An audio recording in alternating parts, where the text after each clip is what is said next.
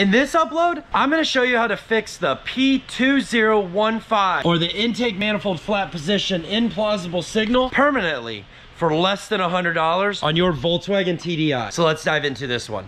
Hello everybody, welcome back to the channel. All right, tonight we're gonna learn something new.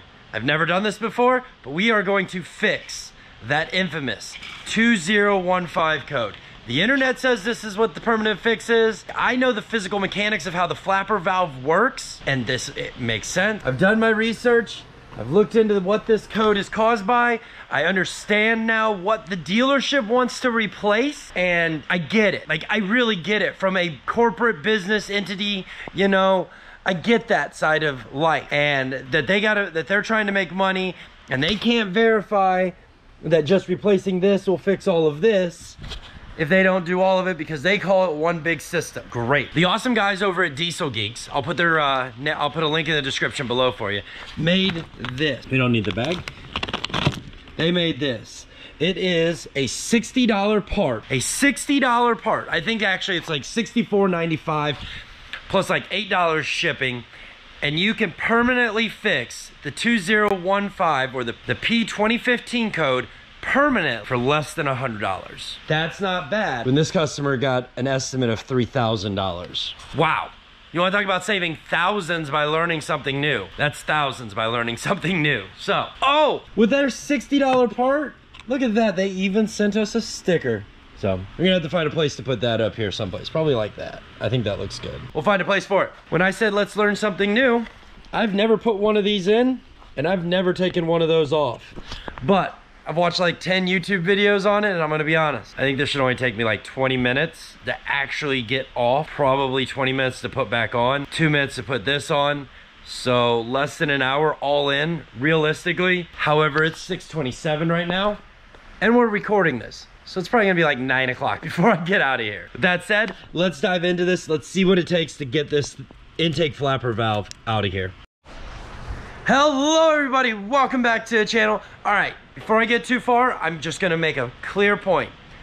I know I said I wouldn't do DIY videos-ish back during Vlogmas, but this is one of those opportunities that I have that I can't pass up, and I need to do a DIY. So, this vlog, this upload, today's vlog, I don't know what you want to call it. We're gonna play double dutch, and we're gonna do two things same time basically. So let's dive into it today. All right, now that we shed some light on the situation that's actually at hand here, everybody can see. All right, so it looks like this is not that bad. Once you get that line off of there, disconnect the plug. Remember, push in, push the tab, pull back, and they release really easy. But there's just a bolt down there, one there, one there. They look like T27, so we're gonna grab a T27. Had to go get my T30.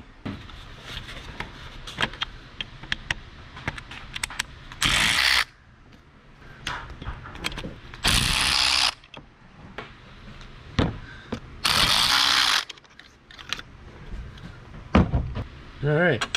That wasn't that bad. And there's a spring back here. Where's that spring? Okay, the lever's right there. We're gonna pop that lever off, and then the spring looks like the spring goes back down there someplace. Oh, it's on a little stud down there. I don't know if you guys can see it, but there's a little stud right down there. Let me grab a pick and I'll point. Let me grab a pick real quick here and I'll point this out. See if I can also get it, hook it and get it off of it. So right there is the spring. And it looks like we should just be able to pop that, yep, just pop that right off of there. And we should just be able to pop that ball end right out of there as well. There we go.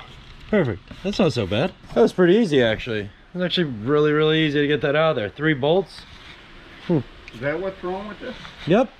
Now that we got this thing off, now let's talk about what causes it. This is where my Asian brain gets to shine a little bit. All right, so we've identified what the code is.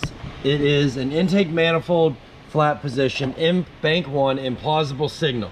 Why does it say bank 1? All right, first off, it says bank 1 because there are V6 TDIs and there might be V8 TDIs, I can't remember. Either way, that's why it specifies bank 1. If you have a V6, you're gonna need 2 of these Diesel Geek pieces to fix this problem on your V6 TDI, like Touareg, stuff like that. We don't have that, so we don't care.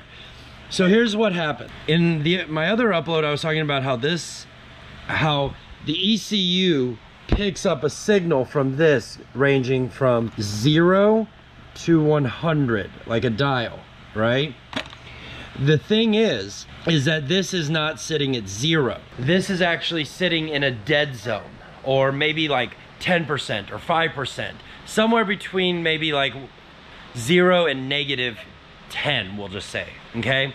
And what that's doing to the ECM is it's recognizing that the electronic sensors inside of this that pick up where this lever is, because here we can move it, right?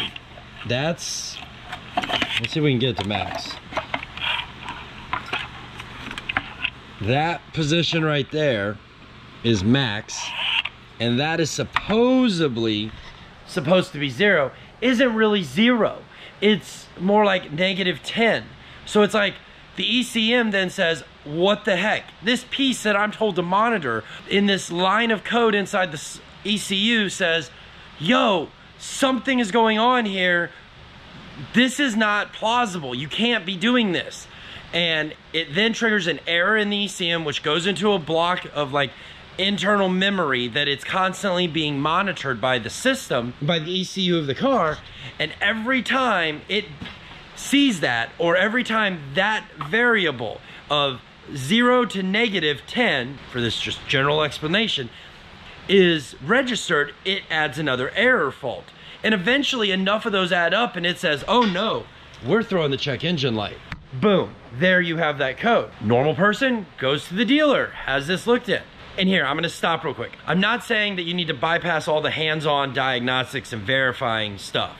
What I am saying here is that to fix this problem is not $2,000 or $3,000. It is not, I don't know how much one of these is, but we'll just say $200 or $300 intake flapper controller, module, stepper, whatever you wanna call it. In this particular case, a $60 part fixes this thing permanently because of the way it's designed. Something about the way this is designed. This is not a soft, actually, to be clear, you could, it is definitely doable to go in and rewrite the software for the ECM. It'd be as simple as an update, no different than your cell phone, and update the software and tell it, hey, this is the actual position of 0, and it just starts over and it sees now 0 to 100 instead of 0 to 100, if that makes sense at all. I mean, it makes sense to me, and I'm pretty sure it should make sense to everyone else. The general gist of what I'm saying though here is they could rewrite where 0 is. That's all I'm getting at. But because no one's gonna do that, awesome guys over at Diesel Geeks have came up with this option for you, and we're gonna finish getting this thing installed and put back together. For the record, I have not asked them to do any collaboration. I've never used this part. From my research, and from maybe the 20 or 30 top results that I've seen that people have used this works every time. We're gonna find out how well it works. Once it's tripped, the system just keeps tripping it and tripping it and tripping it until this problem is fixed.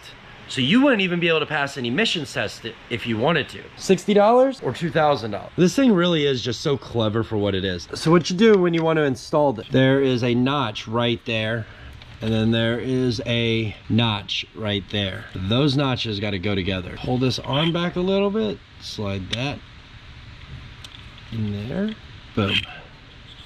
And then you slide that over that, put your bolt back in there. And there you go. Now you just got to install it back on the car, put the ball, pop that ball back in, and then don't forget about your little spring here. This is probably going to be a little bit of a PETA. If you've ever done carburetor springs or emergency brakes or drum brakes, you'll know what I'm getting at.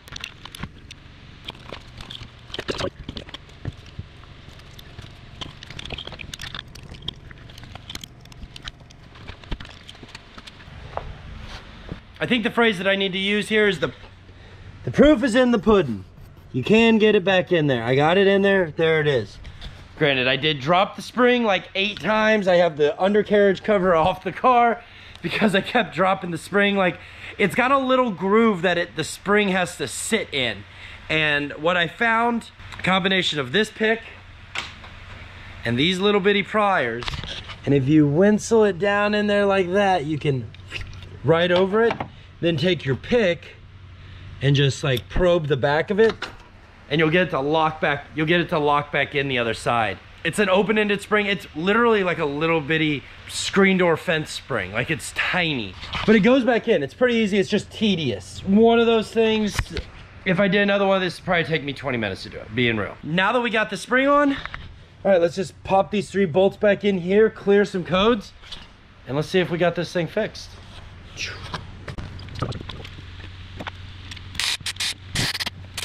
Something that I realized while I was doing all this harness, once you have the flapper out, I hope you guys can see it right there where my index finger is.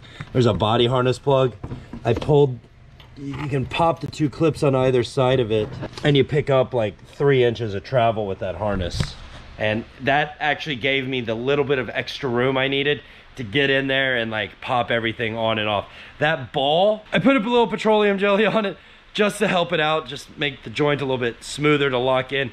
Really made it a lot simpler. That's that. Everything's plugged in. Take that guy off, remove my zip tie, and this thing's done. Let's get our mess cleaned up real quick and we'll clear some codes.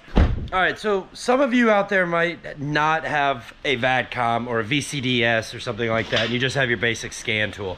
That's fine. A lot of these newer cars, you can still use a random scanner on it, or you can go to AutoZone. But my point here is once you get your part installed, you need to go back into the system. You're gonna need to clear out. Be sure you want to do it, carry this function or continue or exit at this point. So basically with the Verus and the way it hooks up, you have to choose whether or not you want the codes to be cleared. So in my case, we cleared them. So let's see what happens. Oh, there's still a light there. Interesting. Let's try it again. Maybe it didn't take. All right, well, take 2. Sometimes things don't always go as planned, and I started the car. The check engine light was still on after I cleared it, and I was kind of like, pop the cover off, and I didn't have the plug plugged in all the way. Feeling like a noob on my first day. So this code used to just keep populating. You could shut the car on and off, and it would come right back. And now, this is so awful for a diesel. And there you go.